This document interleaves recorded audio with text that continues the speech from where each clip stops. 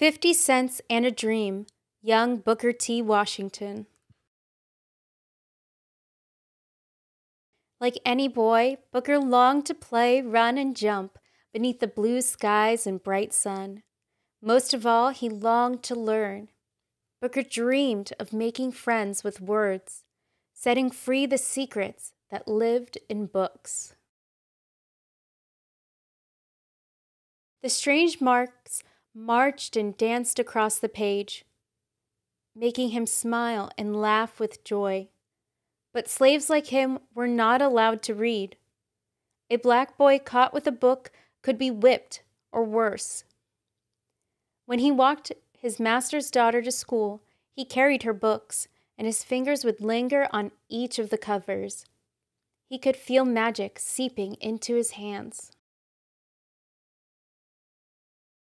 Inside, the girl read along with her classmates. A, an apple. B, a bird. Booker stayed outdoors in the Virginia heat beneath the blue skies and bright sun, staring through the window. He listened and dreamed. When freedom came, life was still hard. Booker's family moved from Virginia to West Virginia. He and his brothers joined their stepfather in working at a salt furnace. Deep in the Kanawha Valley, he shoveled, hauled, and packed. Later, at a coal mine in Malden, miners and machines drilled thousands of feet into the earth to reach the coal. It was hot, dangerous work for grown men, and even more so for boys like Booker. He had never seen such darkness. One day, his mother had a surprise, a spelling book just for him. Booker went to work on his ABCs, tracing the strange marks as they danced across the page. Soon, they began to make sense to him.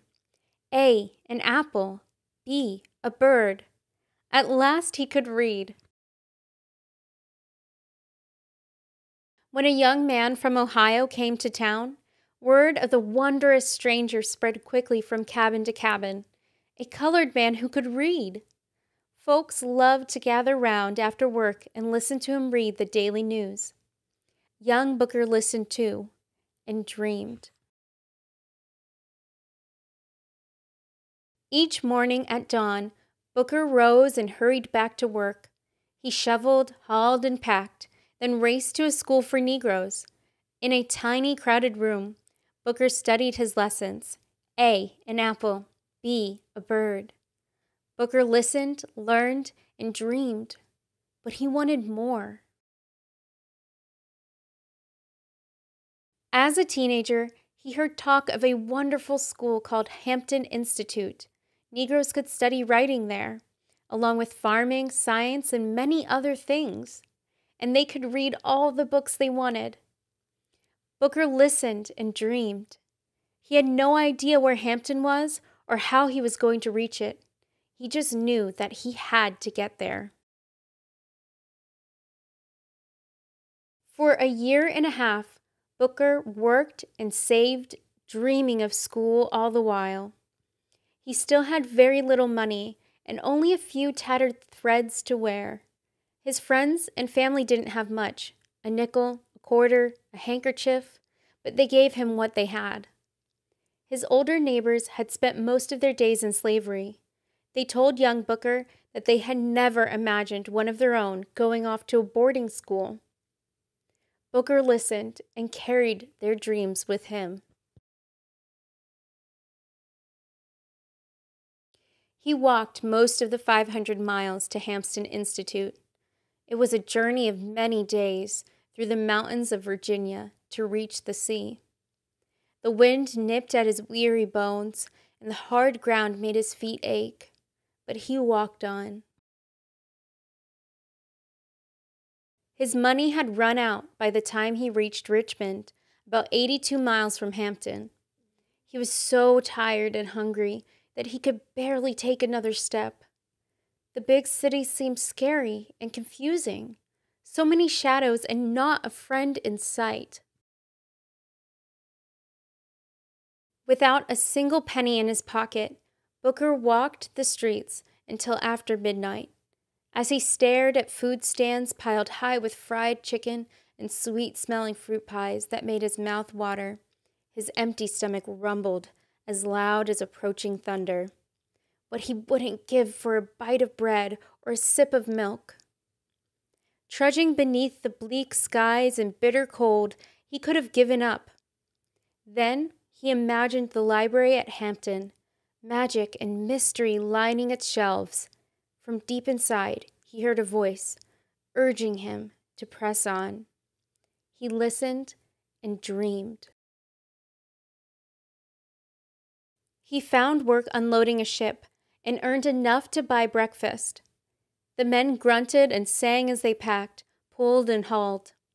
Their voices reminded Booker of his days in the salt mine, of the friends and family he had left far behind. He toted, lifted, and stacked until his back hurt and his thin clothes grew damp with sweat. Days passed. Little by little, he saved enough to finish his journey. When he reached Hampton at last, the sight of the large brick building filled his insides with light. With 50 cents in his pocket and a dream in his soul, Booker felt the magic welcome him in. The cost of school was $70 a year, far more than 50 cents. Booker paid his way by working as a janitor. Once again, he rose at first light, sweeping, cleaning, and hauling before heading to class. Still, he did not earn enough, but his hard work inspired others to help him. And Booker carried their dreams with him. Never before had he eaten regular meals or slept in a bed between 2 sheets. Life at Hampton was all he wanted and more. For Booker, his teachers were the greatest marvels of all.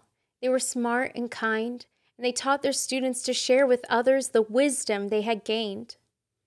Maybe some students would go on to build schools of their own. Booker had come a long way from A, an apple, B, a bird. But even after 500 miles and a dream that came true, Booker's journey was just beginning. Sitting at his desk with a stack of books beside him, he listened and dreamed. The end.